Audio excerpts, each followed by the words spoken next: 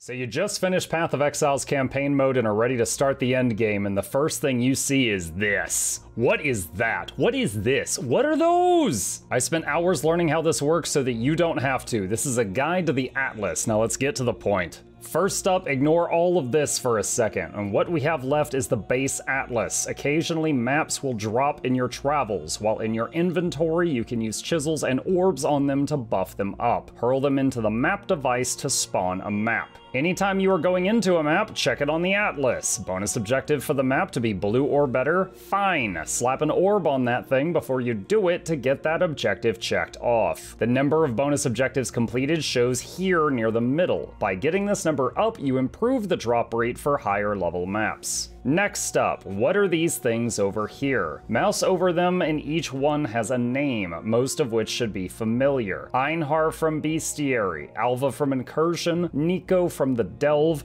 June from Betrayal, and Xana. Even if you are new to the game, you probably ran into all of these people at least once on the way here. The numbers are how many times you can add them to a map. White numbers for white maps, yellow numbers for yellow maps, and red numbers for red maps. Simple. So, if you have a mechanic you really enjoy, call them in as often as you can. Each time you finish a map, there is a chance to get another one, and every 24 hours when PoE does its daily reset, you get one of each based on the last map you did. Next up is the Conquerors of the Atlas. That's this thing and those round things. Occasionally, when you are clearing maps and minding your own business, a Conqueror will barge in and start messing with you. Afterward, when you check your atlas, you will have an area glowing similar to this and this thing over on the side. This means that you have to do a map in that area that says it will get their attention 3 times to fight them. So if I want to fight the Conqueror in Glennock Cairns, I can go to my map tab in the storage, type in Glennock, and see if I have a map that says Warlord Influenced. Then by running that map, I check off another one of these counters. After 3 of them, Kirok and Xana will notify you in town they have located the enemy citadel, and you can do a map that ends with a portal to the Conqueror. When you beat the Conqueror, it will drop a watchstone. This marble can be placed in the atlas to increase the level of maps that drop in that area. This does not change the level of maps already in your possession. For example, you can see this crystal ore map is level 4, but if I put a marble in that area, any future crystal ore maps that drop will be level 7. Additionally, you can use sextants on watchstones to buff an entire area with more risk and reward if you wish. So, hunt Conquerors, get their marbles, put marbles into the atlas to upgrade it, pretty simple. Now, mousing over a citadel will tell you how many watchstones are required to spawn the next Conqueror in that region. For example, in New Vastir, here you can see I need at least 3 to get the next Conqueror's attention. Once you understand how to use the marbles to unlock more Conquerors, which then unlocks more marbles, you can level up the maps that are dropping all over the atlas. Following this logic eventually ends in one of the game's end bosses, Cyrus, Awakener of Worlds. It is also worth pointing out the awakening level shown in the center. For every 4 watchstones socketed in the atlas, they can be moved over to the left side if you don't want to do this. The risk and rewards are increased accordingly with the details listed here. Now that we know this, let's glance at a random map. You can see the arcade map here has an awakening bonus by completing this map on at least tier 14, which will require marbles to get that to drop, and awakening level 1, this bonus will get checked off. Mousing over the completed awakening bonus objectives counter will show that that increases the effect of modifiers on non-unique maps. Again, more risk and reward. Lastly, let's talk about these bars above the citadel. Those are part of the Maven mechanic. By killing bosses in that region that are of high enough level, you will get the Maven's attention. You can check if a map is high enough level for its region by placing it in the map device. If this icon is lit up,